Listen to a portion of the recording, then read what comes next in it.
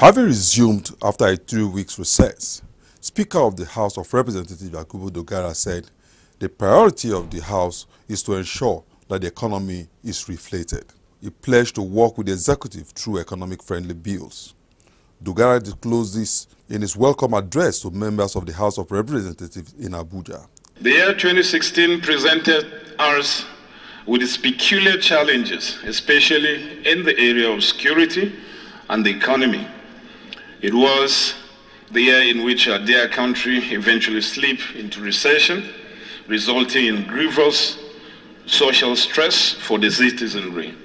It was also the year in which terrorism in the northeast, militancy in the south, despicable phenomenon of kidnapping, as well as the flash of agitations bared their murderous fangs, visiting death, pain, and anguish on the populace.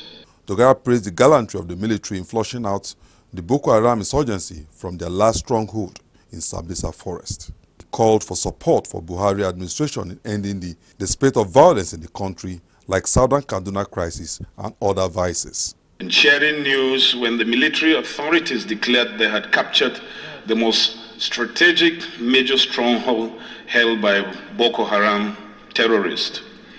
While we applaud them for their sacrifices and commitment that resulted in this military triumph, we must hasten to add that the war against terrorism is still on. Citizens, therefore, must remain vigilant. He said the 2017 budget will be handled professionally to avoid the mistakes of 2016 and assured that the budget will tackle economic recession and bring peace to the country. Before us is the pending 2017 appropriation bill. Honorable colleagues, the economy must be our central focus in 2017.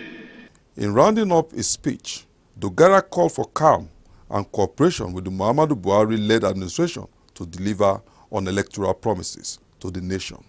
Emmanuel Lehijene, PTV News, Abuja.